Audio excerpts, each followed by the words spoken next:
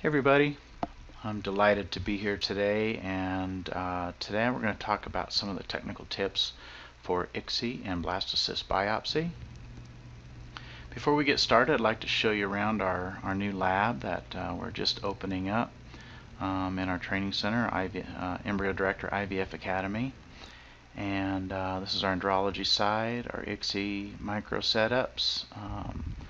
And good to have our own space, good to spread out and have more room and get some more students coming through here at a time.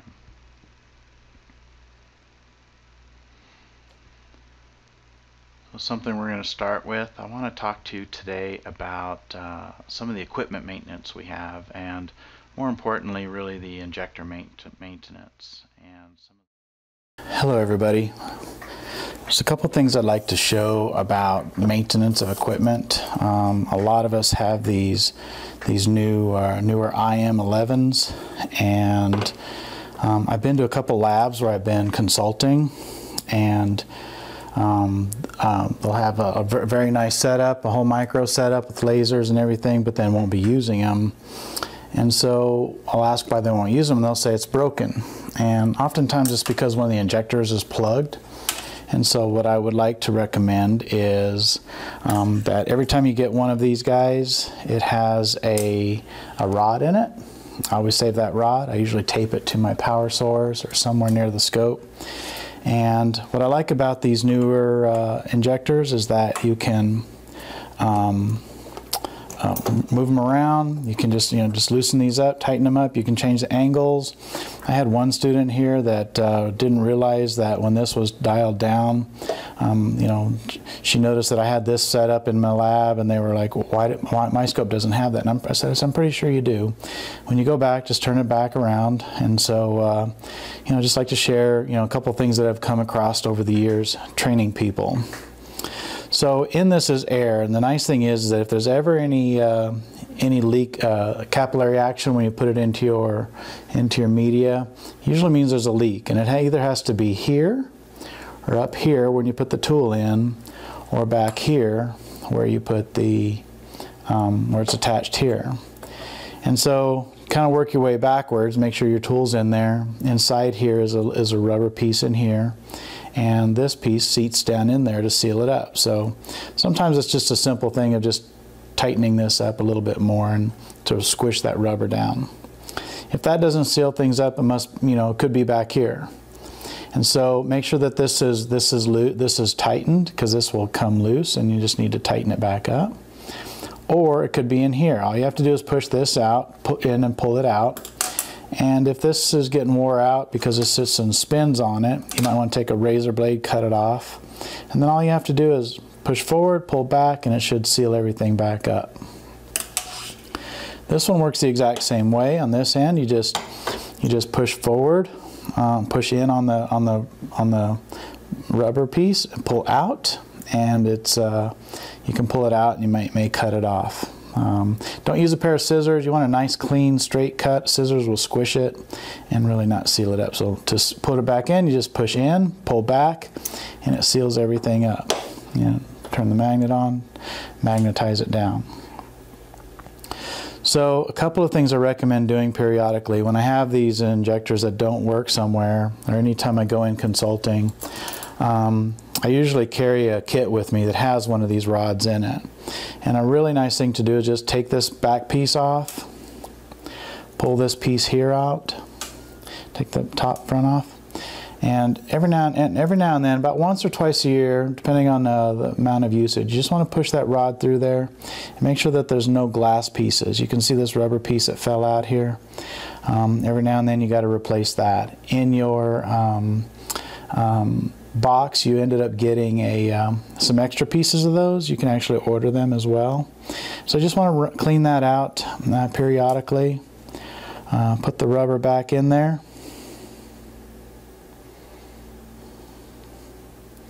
Put the rubber back in, and you can see where the rubber fits in there just perfect. And inside this, what I like about these new ones is it doesn't come out. We used to have this ones that this piece in the front where the tool would go through would fall out, and you lose that, and your whole tool holder wouldn't work. And this piece right here cost about $200, $250. So nothing works without that working. So I got that going there. Just tighten it back up. It's got a little rubber piece there. Make sure that that's in. As I said, anywhere there's leakage, this could be loose, and now you got air going in. Make sure it's nice and tight. Finger tight's good enough. Pull it. Everything's tightened up, and you should be good to go. I had a case where they pulled in some oil. They got some oil up in here, and it could have been either in here. And actually, over time, I noticed it was up in the tubing. And you can order new tubing. It's always good to have an extra set of tubing laying around. Doesn't mean that this is all gone. You can always just run, I would run pure alcohol through it, swing it around a lot, make sure that all the alcohol's out, let it air dry for several days, make sure that there's no alcohol in the line, and you should be okay. If there's any alcohol in the line, I definitely wouldn't use it again, because those vapors then are now going through your pipette into your media and could be traumatic to the oocytes.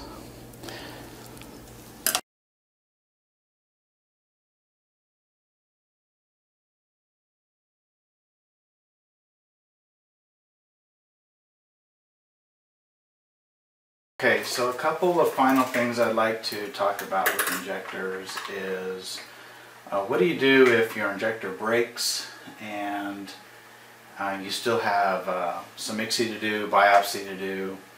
When I first got into human IVF, I ended up actually in bovine when I was cloning cows. You know, we have tubing that we could use either mouth pipetting, and all the haters can email me, but in a you know, emergency situation, I don't mouth pipette anymore. I have done some biopsy mouth pipetting. I'm actually working.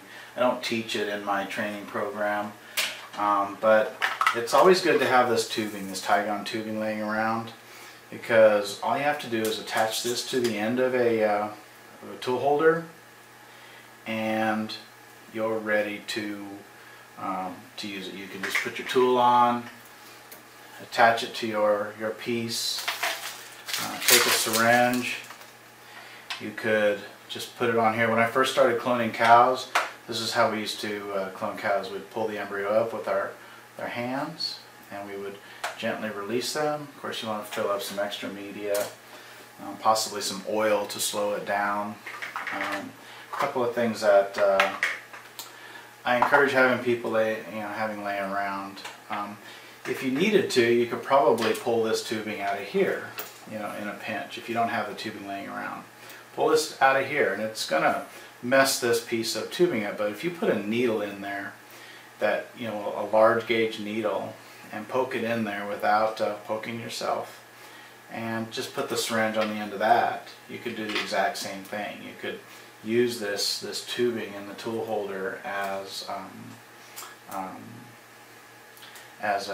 you know, for your biopsy or ICSI or holding.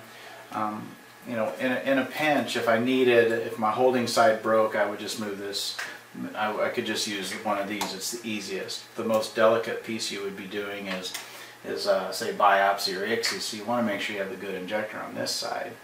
A lot of people, if they have oil injectors, they'll use them on the holding side because they're not as gentle as the air injectors. So just an idea to use that. Every now and then you'll get a piece on here. If it gets, you know, because that tension on there will poke a hole in it. All you have to do is come in here, cut it off there, put it back on there, and you're ready to go again. So, and finally, I keep pretty much just about every style of injector. I do have some oil injectors as well. Not many people come to me and say they have oil injectors, but I have some if you need to work with those. This works the exact same way. I don't know that I've ever seen one of these types of air injectors, like a mushroom injector they call them. It's really just a screw. That's all these guys are, just a, you know, lefty loosey righty tighty. You know, screw it in, screw it out, and you're pulling air and pushing air. I really like the air injectors. One of the original ones, it was the mushroom. Research Instruments had the original mushroom, I believe. But it's the same kind of thing. A little bit of weight on there can start pushing a hole on that. Just pull that off of there, cut it off, put it back on. The same kind of thing, if you in a pinch, if it did break, all you'd have to do is pull that off of there, pull it out. You could put a needle in there and use a syringe. When I did bovine embryo cloning, we actually use syringes for all of our biopsy and nucleations and things like that. So it can be done. I know there's some programs out there that do some mouth pipetting on their ICSI. Of course, more and more people, as people come through my training program, I don't think I've had but one group of students come through that mouth pipetted, and they actually brought all their own mouth pipetters because they didn't think I would have them. So at any rate, this was a great great alternative to when something breaks and you gotta get it going.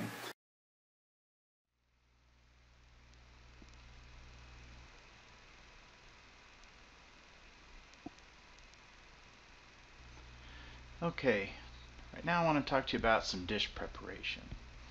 There's a couple things I really strongly encourage people to do, and some of the mistakes I see in a lot of laboratories I go to. Whether you're making an ICSI dish or a biopsy dish, I encourage everyone to only make a maximum of 2 dishes at a time. No matter how you make your dishes, if you want to make 4 drops, 5 drops, individual drops, you don't want these drops to evaporate and potentially change your osmolarity. And I always say it's the equivalent of putting a goldfish in a saltwater tank and then putting it back into a freshwater tank. When you let that evaporate too long, it will the fish will swim around, but it's eventually going to die.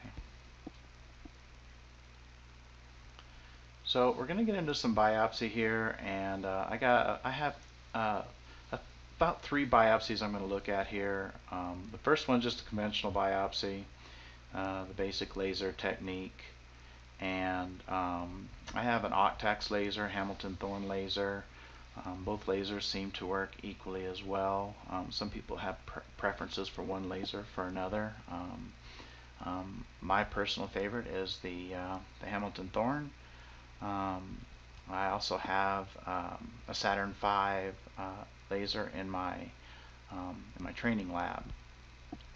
But the real key here is to we have our pulse set at about 500 milliseconds.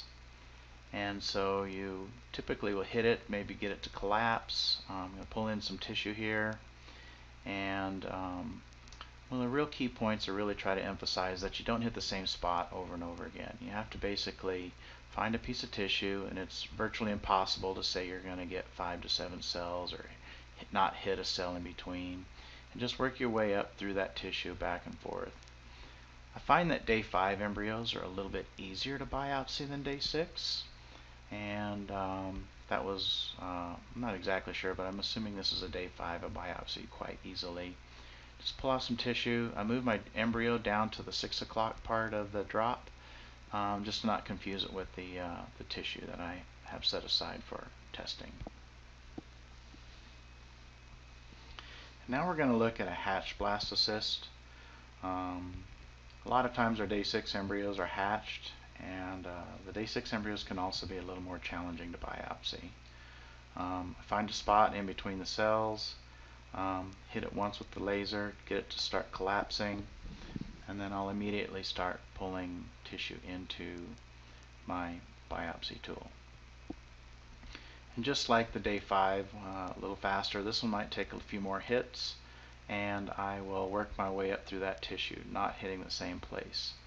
Every time you hit it with the laser, it should come loose a little bit more. If you find that it's not, get into some fresh tissue, and eventually it'll come off. I find sometimes it's when I'm training, it's easier to maybe pop up the laser a little bit higher, maybe to 600 or 700 when you're first learning, and then bring it back down. I usually keep mine between 400 and 500. So here's an example of what that looks like, grabbing a hold of it down by the inner cell mass and just pulling the tissue away from it. It's a good sized piece of tissue, decent size, not too small, not too big in my opinion. And now I'm going to go into the snap biopsy. I call it snap because it's simple, it's natural, an alternative procedure. The real key to this is putting your holding pipette on the bottom of the dish so your tool does not go underneath it. The only place it can go is now above it. Focus on the edge of that holding pipette. Then grabbing some tension on your biopsy needle and popping it through there and taking the tissue out. This procedure I've been doing for about a little over 2 years, and in the beginning I thought that my pregnancy rates were much higher, and I found I just had to make some adjustments to some of our cryo procedures for our other staff members, and everybody's methods came up. This is some data from a recent submission to ASRM this year. We tried, as I said, we have the Octax, Hamilton Thorne, and the SNAP procedure. You can see a good number of embryos biopsied, and there was no difference in the rates of euploidy between the three subgroups. You can see a trend towards fewer or no amplifications in the SNAP biopsy, but the ongoing pregnancy rates are equal between the two groups. So one, we know we're not making any harm, and you're getting some good outcomes with it. I find it's easier with our day 6 embryos as well. Now we're going to get into some tubing of the cells. One of the things that I always encourage everyone to do, regardless of what center you're using, everybody kind of has a different way of preparing their tubes. Some people like less than 5 microliters, some people less than 2 microliters. Just see where your cells are going and make sure you follow their rules. I find it's easier to preload the tubes, especially when training. When you get more proficient, you can dry load the tubes, but the real key is that you want to be able to see the cells going into the tube. So I use the smaller bore tips, and you're going to use a different tip for each embryo.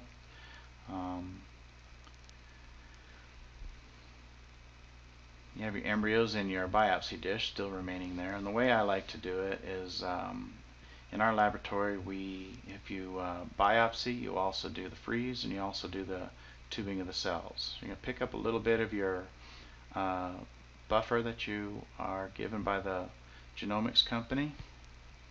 You're going to pick up your embryo, pick up your cells rather. Then you're going to wash them through your buffer a couple of times. I like to use 1 drop of 50 microliters. Some people will make 2 drops, 20 microliters. I move that around, but the real key is that you don't get any oil transferred into your tube.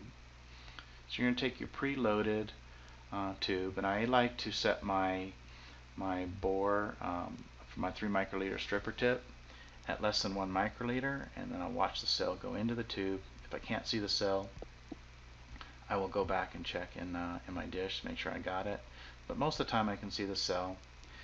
I will say that a lot of times if you don't see the cell right away, go ahead and send it. I would say that 99 or 98.5% of the time the tissue is there. The reason why I say that is because we have about a 1.5% no read rate.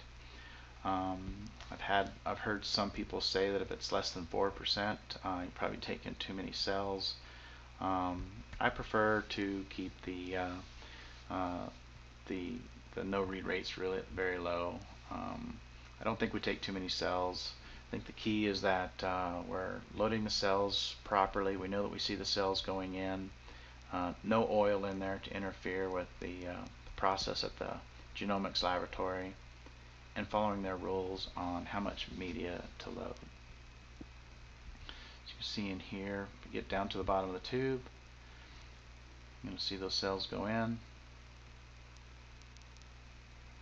Drop it off. You can see how I put the cells towards the back. That's how I know I'm done. Alright, now let's jump into some ICSI.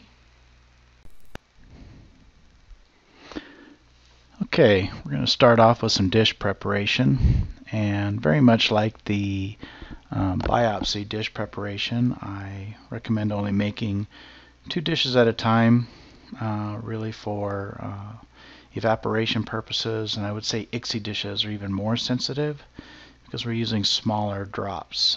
Typical ICSI dishes are anywhere between 5 and 10 microliters. These are 10 microliter droplets I'm making here. I start off with the PVP in the middle using a 7% PVP, and then I'll go to my Heapy's buffered media, which is simply my sperm wash media. I use a sperm wash for everything from sperm washing, and use it for my biopsy, and I use it for ICSI. Sperm wash media is essentially HTF Heapy's with protein already added to it, so I just try to keep it simple and use the same media throughout all the processes in the lab. I will do the 2 dishes, and I'll add the oil at the same time, and then we'll be ready to do some ICSI.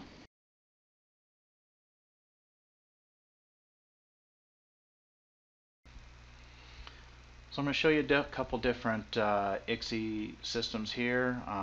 This is the more traditional way of just ICSI and aspirate and break. Basically you want to inject away from, you don't want to inject through the polar body. That's where the meiotic spindle's at. And so the key here is, a lot of people ask me why I leave the sperm back behind, and there's no reason why. I think it just comes from my days of when I first started doing ICSI, and we did a lot of stirring and things. So I'll go in, the membrane hasn't broken, I push in about halfway and allow the membrane to relax and the zona to come back over it. I'll aspirate right away, and what I really want to focus on here is after the membrane broke, you just saw it break right there. As the sperm starts coming down, I'll push forward with my needle right here, and you can see that membrane pop back over my needle. And I'll come back to the center and I'll release my sperm. The real key is that you're through that membrane. If you end up doing your injection, you see cytoplasm coming back underneath into your funnel, it means you're not through the membrane and you just need to push forward a little bit. Here I'm going to demonstrate it again.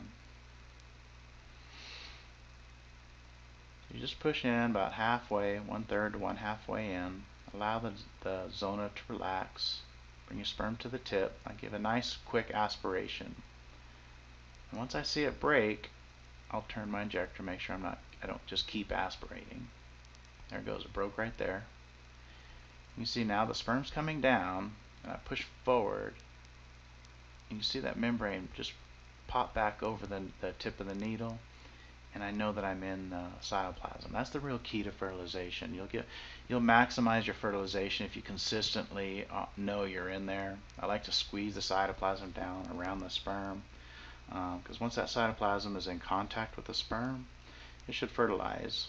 If it doesn't fertilize, could be maybe a slightly immature or or post-mature. Kind of bringing back the old school. I heard Joe Conahan give a talk over the summer, and I've spoken with Aaron Fisher at Pacific Fertility in San Fran area, and so I wanted, I have usually around 75 to 80% fertilization rates in my laboratory.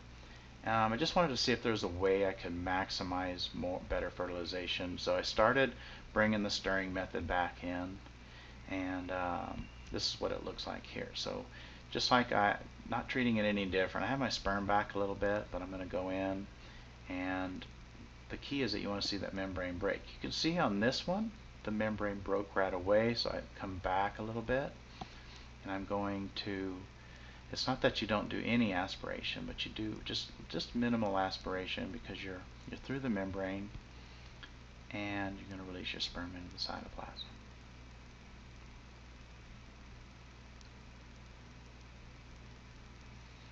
So I wanted you to see what it looked like when the membrane breaks right away and you're able to go in and just release the sperm. Usually when we see that funnel, that's a good sign. We like to see that funnel. Indicated that the eggs are mature, or ripe, as some people would describe it. So just like I do with any other thing, I actually like to squeeze the cytoplasm down, and I'm going to release my oocyte. I'll pick up the next one, and this one has a couple rounds of stirring, And the idea is that you're gonna just like I did before, come in about halfway. I'm gonna push forward. I'm watching that membrane to see if it breaks. Watching closely as I'm pushing forward. So come back to 3 o'clock. And it doesn't matter if you go up or down, you're just going to grab a little bit more of that membrane and just stretching that membrane out. The whole purpose of this is just not to use the aspiration to break and hopefully be less traumatic on the egg. The membrane still hasn't broken, so I'm going to come back to 3 o'clock. You can see the cytoplasm is actually sticking to the needle here, and so I think that's real important that your ICSI needle does not do that. This isn't the best example of this, so I'm in the process of changing needles to make sure that doesn't work. You can see right here, it's going to break right here. Push forward, you see that membrane pop back over the needle. I give it a little bit of aspiration, probably not as much as I would if I was doing the aspirate and break method. And I just release the cytoplasm, or the oocyte into the cytoplasm. Pull back, and I still squeeze it down. Just I call these love taps actually. So that's really pretty much everything with some dish prep, some ICSI, some tool maintenance, and so on. So some technical tips and tricks that I hope you find useful.